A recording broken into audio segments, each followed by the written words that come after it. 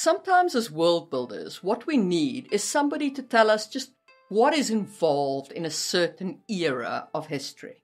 Like the Bronze Age or the Neolithic or the Middle Ages. Like, how did people live back then? What technologies did they have access to? And what sort of magic would fit the period? And that is what I aim to do with my era-defined series. And today, we're going to start looking at the Bronze Age. Welcome to another episode of Just in Time Worlds with your host, Marie Mullaney. Today, I'll be talking about the Bronze Age basics like food, shelter, clothing, as well as Bronze Age technology. Just a quick PSA, I'm not an archaeologist, I'm not a historian, I'm just an amateur who does love history and does love fantasy world building. So if an expert says something and I say something which contradicts that expert, 9 times out of 10 the expert's correct and I'm wrong. Speaking of fantasy world building, I do write fantasy novels, and if you want to support me in making more of these videos, you can buy my books. They have received quite good reviews. I haven't had bad reviews, and people do seem to like them, praising their pacing and world building and so on. So check them out, and if you enjoy them, please do leave a review. Okay, enough of that. Let's crack on. So what did people in the Bronze Age eat? First, we should talk about bread. The epic poem of Gilgamesh opens with a line, "In the time before there was bread." So clearly bread was a big deal in the Bronze Age, and it would have been. The agricultural revolution was behind them, but grain and bread making was now becoming a thing, and probably yeast and all the rest of that kind of staple food activity. The reference of Gilgamesh was probably not to the time before there was actually bread. It was probably a reference to the fact that the people in where the Gilgamesh epic was told saw themselves as civilized and saw people who were, still living in kind of tribal societies as uncivilized. So bread was kind of the dividing line.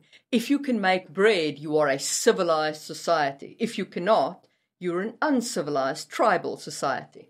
Which is an interesting line to draw, and also an interesting thought for a fantasy world builder to draw that line between those who eat bread and those who do not. But either way, if the era that you are building your world in is the Bronze Age, you should definitely have bread. In terms of meat, hunting has largely moved away from being something that everybody supplements their diet with to something that only wealthy people do, and you would have more domestic animals filling the role of providing meat. So things like cows, sheep, goat, and pigs. Remember that when you have large cities, you are more likely to have pigs as a domestic animal because they do provide garbage disposal in large cities. Of course, also bear in mind that unprocessed pig meat will result in tapeworms, so you'll probably have various things about like how pig meat must be prepared in order to prevent those kinds of worms. Meat would probably be roasted on open spits or in clay ovens, or put into stews, which would be cooked in pottery pots, or it could be salted and dried or preserved via smoking for use in the future. So I think you would definitely have preserved meats becoming a thing, especially given that during the Bronze Age, you would have many trade routes as you need to go and find the tin and bring it together with a copper just as the basis of your age, besides all the other benefits of long-distance trading. And long-distance trading means that you want that kind of trail food. So think about your dried food and your dried meats. People in the Bronze Age were not yet lactose tolerant. Lactose tolerance is a thing that we built up over successive generations. But people in the Bronze Age did have dairy products, and they consumed dairy products like cheese, clotted cream, and butter. And yes, it absolutely does mean that you can have cheese and wine in the Bronze Age, because you can have wine. We found the first wine cellar, or the oldest wine cellar that they found was from 1700 BC, and the wines were stored in these clay jars. They were made from juniper berries, grapes, and honey, this wine manufacturing. And that to me is just amazing. You can have a cheese and wine evening at your ziggurat in the Bronze Age. You would also have plants like sorrel and chives. You would have mushrooms. You would have horseradish, beans, nuts. All of those kinds of plants would be available to you during the Bronze Age. And of course, you would have beer, though it's probably fairly low alcoholic content beer at this point. The same for your wine. It's very low alcoholic content. In terms of Bronze Age cooking, most of the cooking was done over open fires at this point. Feasting was a large part of their culture, and we can see that from the archaeological finds. Like around Stonehenge, there's evidence of massive feasts with hundreds of people being served from a central cooking pot. It does seem as though centralized cooking seems to have been a theme of the Bronze Age, and that kind of shared cooking and shared food from a single hearth. So when you're creating your Bronze Age society, think of it in terms of those big feasts, in terms of having a centralized cooking hearth, and some way for that to be supported by the community. Remember that in the Bronze Age, especially the early Bronze Age, you're not yet looking at the later period of the individual being very much front and center. The early Bronze Age grew out of the Stone Age, which was still very much a community-based age. Property was held in community more than it was held by an individual. Or this starts to change in the late Stone Age with the rise of the elites, and that trend of privatization becomes more and more evident as you move through the Bronze Age. But especially at the beginning, there will certainly still be a lot of community and a lot of communal life, and things like cooking together would have been an attribute of that. But what did these people wear when they were cooking together or eating together or whatever they were doing together? So during the Bronze Age, you definitely have wool, you have flax, you have linen. You will also potentially have silk. The silkworm was domesticated in the kind of late Bronze Age in China. So you can certainly have silk as a material. Your weaving during the Bronze Age will still be fairly basic. So it'll be a kind of a plain weave, which is when you have just like a single line weaving this way and then weaving back the other way. Your looms will obviously be fairly basic, kind of hand looms at this point. They won't be, the extensive kind of like jacquardian looms and things like that that would create the fantastical cloths of the Renaissance period, for example. But you would have that kind of textile cloth. You would also have twined cloth for your rougher material, especially made from things like nettles and so on, that you would have very kind of rough cloth.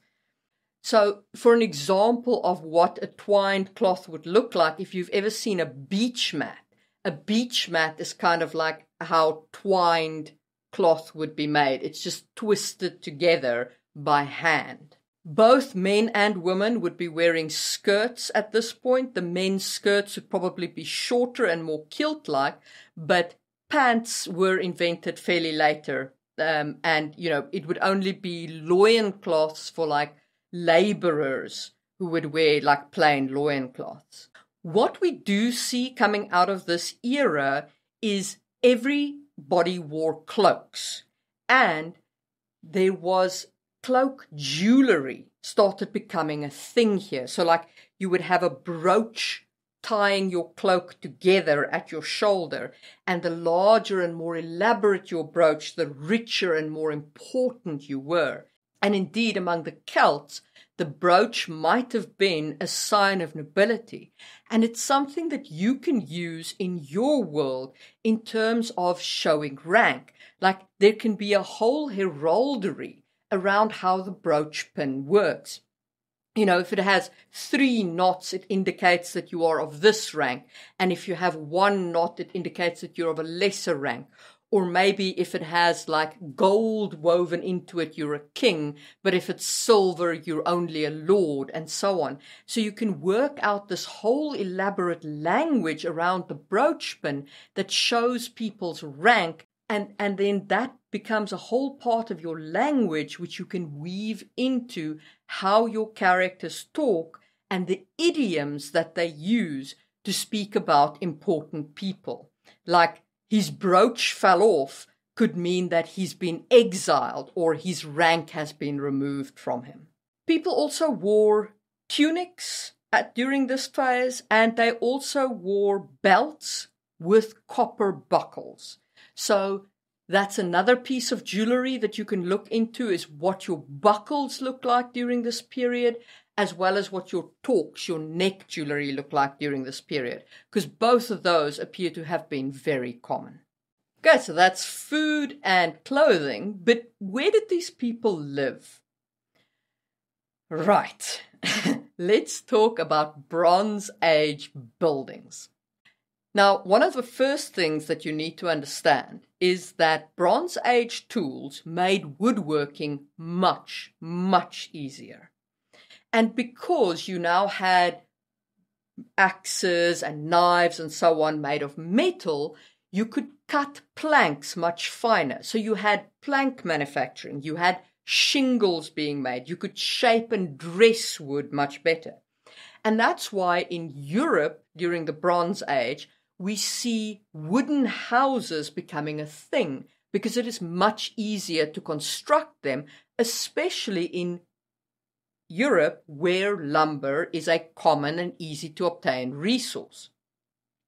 But in Mesopotamia, where wood is a scarce resource, they developed a very different building technique, and they started using mud bricks. Now, mud bricks are made out of mud and straw put in a square container, a square wooden frame, and then dried in the sun.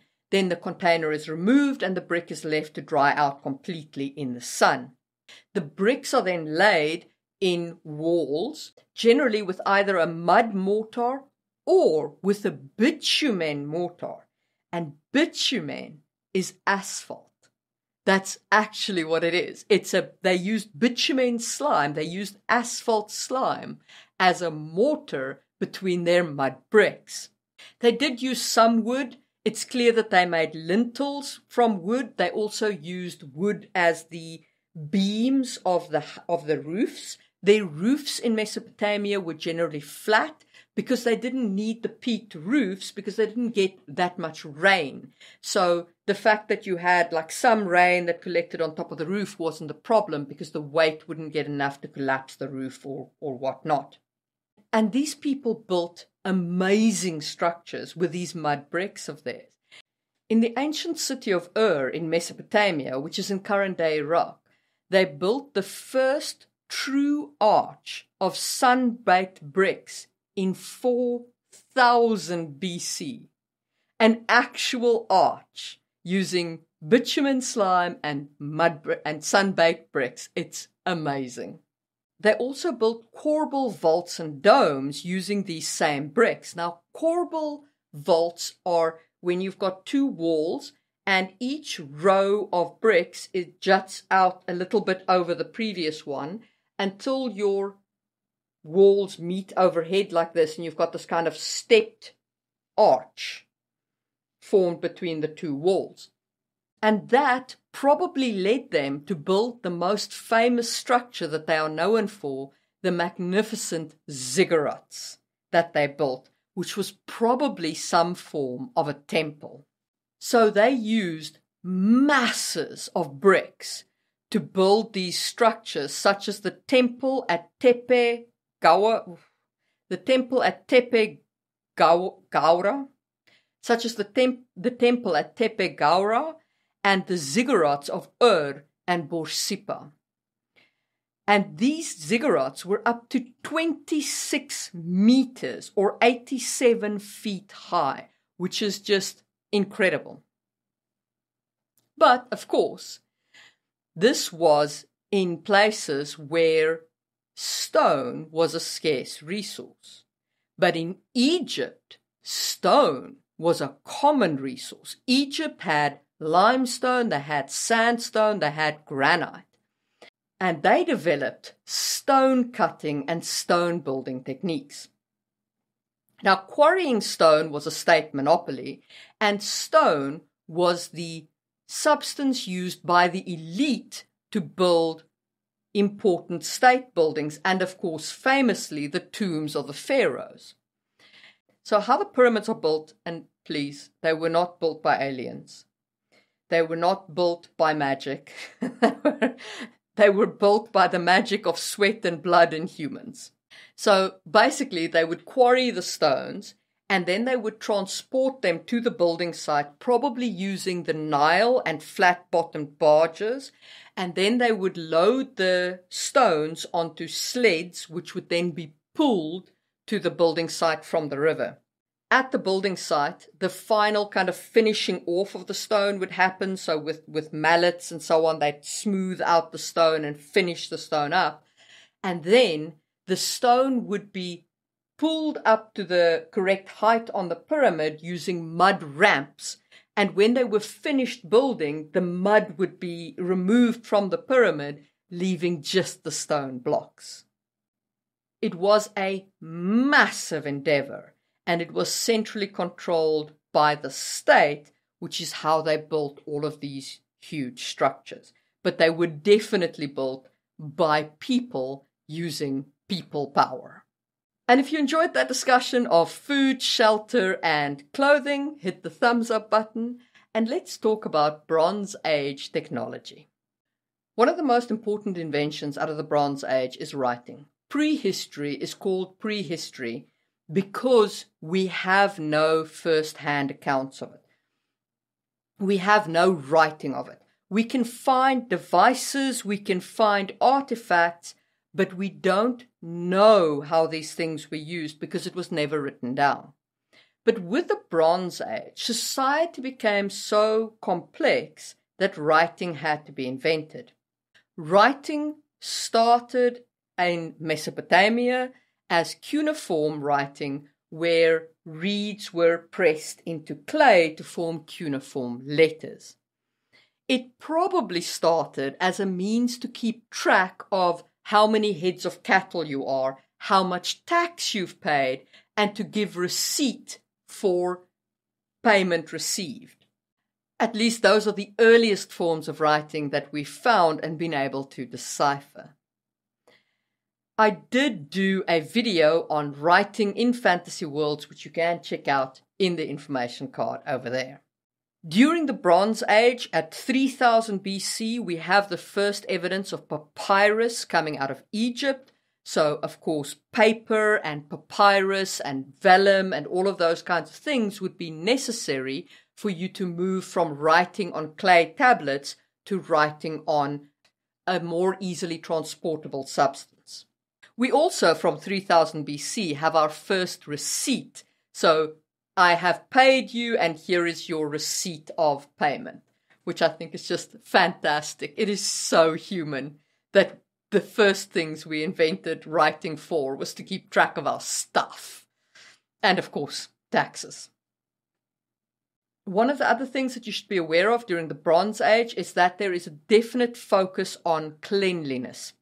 In 3200 BC, they already had latrines, they had toilets, so they had a concept of having a sewer system. They don't yet have flushing toilets or anything like that, but they do have public sewer systems, they do have clean water, they are definitely focusing on that kind of waste management.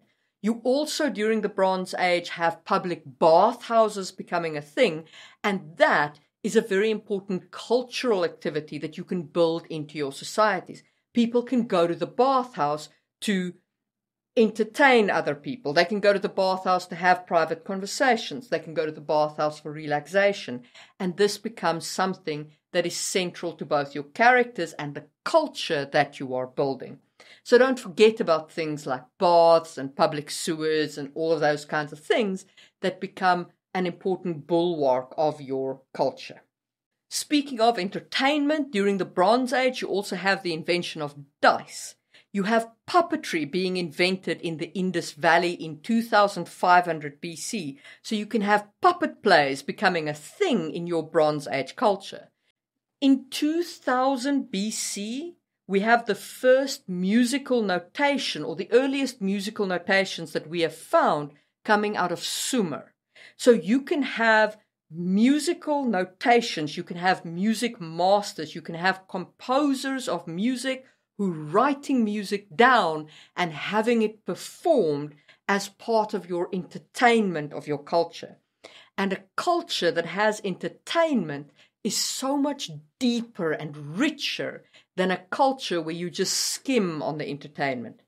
So think about things like board games, which you can certainly have, things like Nineman Morris, dice, and puppetry, musical entertainment. All of those things are things that you can incorporate into your Bronze Age period.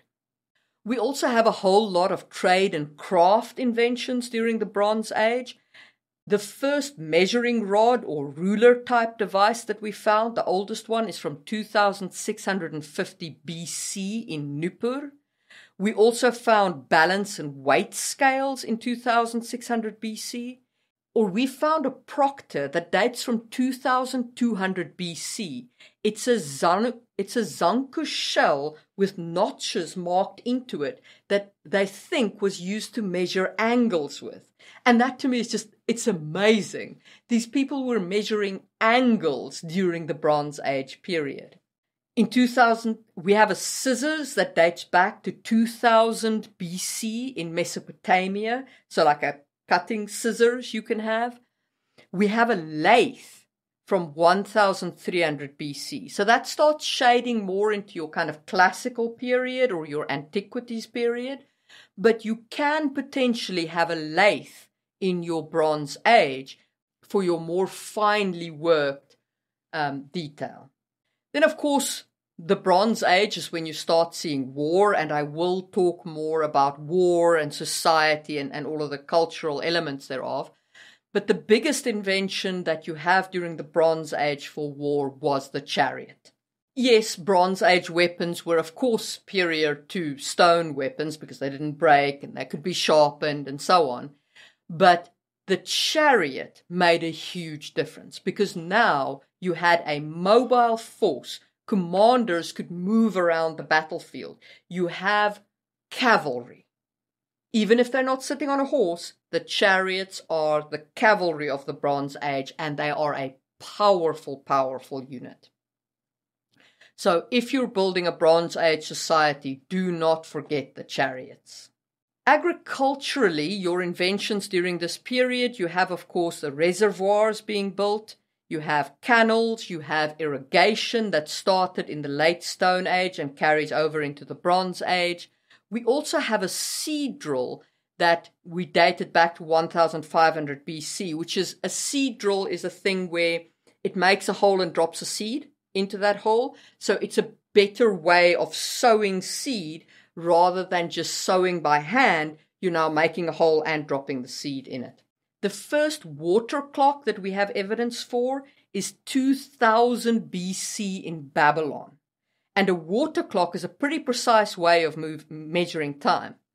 By the way, the reason why we measure time in 60 minutes and in essentially basis 12 in 60 is because we got our time measurements from that Mesopotamian era, and their basis for counting was 12. They counted in 12s. So that's why we have like 60 minutes and all of the kind of basic 12 calculations. So there's your side fact of time for the day. The first sundial that we have evidence for was 1500 BC in Egypt. And of course, glass is a byproduct of smelting metals. So you definitely have glass as a technology during the Bronze Age. And those are all the technological elements that you should be aware of when you're building your Bronze Age culture. You don't have to have all of them. You can have others, but these ones were there during our Bronze Age, and you can use them to build rich and engaging Bronze Age cultures in your world. As you can see from that list, the Bronze Age was a time of innovation. A lot of things changed during the Bronze Age, and I will stick to my guns on this one. I hold that that is because transportation and communication improved during the Bronze Age, both because of the invention of writing and because of things like the wheel and trade networks and sailing. Oh, that's the other thing, of course. Sailing ships were invented during the Bronze Age. So you definitely have sailing being a thing. So because of this improvement in communication between various settlements, I think that this is why you had so many technological innovations. Ideas breed ideas. They don't live well in a vacuum. If you enjoyed this video on Bronze Age technology and the basics of the Bronze Age, hit the thumbs up button and make sure you subscribed and hit the bell button, because the next part of the series will be out in a week or so, where we look at Bronze Age societies and economics. If you want to help me make more of these videos, hit the join button and get these cool perks. And maybe check out my video on sailing on a fantasy sea. And I will see you soon for another episode of Just in Time World.